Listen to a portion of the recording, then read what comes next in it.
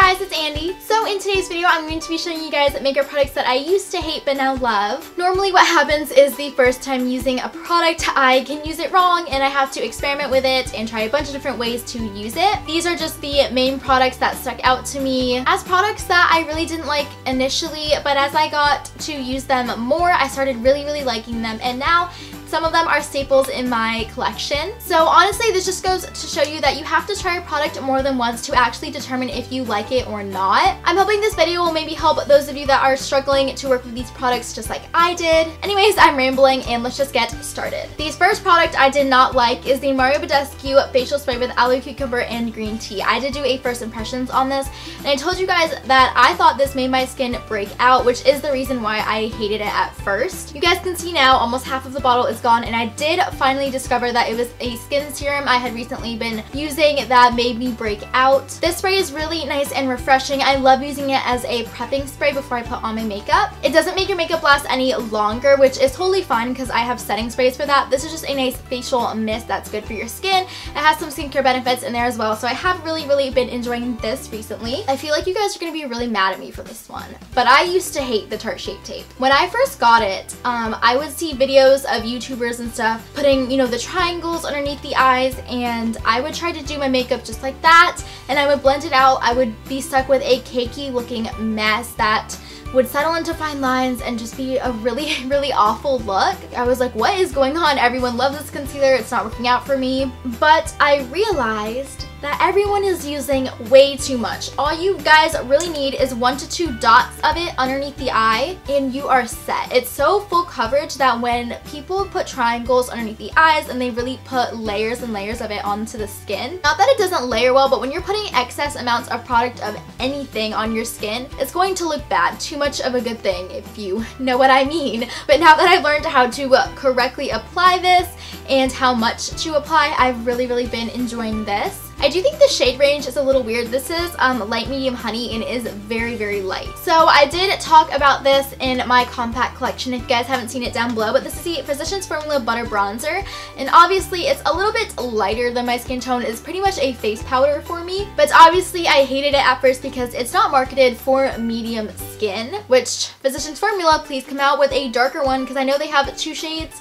and that darker shade is barely different than this one. This one is the light bronze one, but I have found a use for it that I'm really happy to report. So if I use a bronzer that is either too dark, too orange, or a little bit patchy and hard to work with, I will take this on a kind of denser brush and I'll swirl it in here, and then I'll just buff the bronzer into my cheeks, and it makes it look so airbrushed and flawless. So that is how I have been using this, and I really do enjoy it. These products from Wet n Wild I used to not like at all. These are the Wet n Wild MegaGlo Highlighting Powders, and I've got the shade Crown of My Canopy and Precious Petals.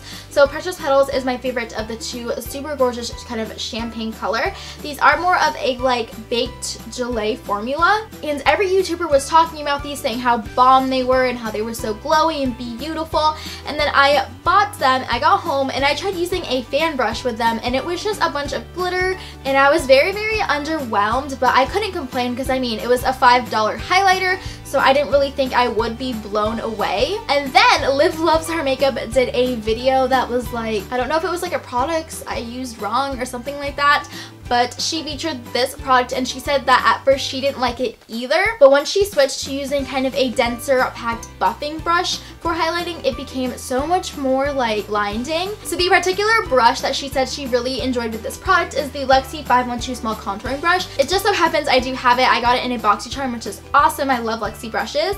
And what you do is you take the product and you buff it onto the cheekbones as opposed to using a maybe lighter, less dense brush to kind of just apply it to the cheekbones. You really have to buff it in there because it is a different formula than a regular powder highlighter. And I really didn't know that, so huge shout out to Liv because I would have still hated these products if it wasn't for her, and I'm very excited to be sharing that with you guys as well. This last product is from Milani. If you guys don't know, I am literally the liquid lipstick queen. I love liquid lipsticks just because I am really lazy. Like, who wants to actually touch up a lipstick throughout the day, honestly. And the shade I'm wearing right now is Hypno from Ofra. Super comfortable, super long wearing, so pretty, and I love the shade ranges. And I'm planning on doing a video where I show you guys all of the liquid lipsticks I have. I came up with a rating system for them and everything, and I share with you guys my favorites, least favorites, in the middles, and like which ones I recommend and things like that. So I've done a lot of planning for that video, and I'm super excited. But this is the Milani Amore Matte Lip Cream. This color is in the shade 38 Stunning,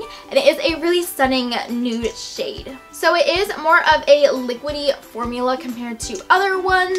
It does smell like vanilla cake, which is great, but the reason I did not like this at first is, again, I applied way too much. If you guys can see, the doe foot applicator picks up such a large amount of product, so I would just take that and I would put that all over the lips, you know, silly me, and this would get very crumbly, very drying, and it would settle into every single fine line I had on my lips. So one day I decided to wipe off all of this excess product that collects kind of in the dip of the doe foot applicator, and I decided to just apply a very thin layer. And this formula is a lot like the Kat Von D formula. It's a thinner formula that's almost hydrating, so when you do use a thin layer of it, your lips can still breathe through it. So it's not drying. It does settle into fine lines a little bit more than the Kat Von D ones. It's not quite as opaque. It's obviously a little bit liquidy, and the darker shades are a little bit patchy. But if you use a small amount of this and you go very light and you don't layer throughout the day, they do look absolutely stunning on the lips. Alright guys, so that is all I have for you guys for today's video. Again, I do think it's really important to try out products more than one time to determine if you really do like them or not. But I want to thank you guys so much for watching. I love you, and I'll see you in my next video. Bye! And finally, guys, if you may... And not this product. This product, oh, there's a bug. But now that I've learned, I just like stabbed myself with it.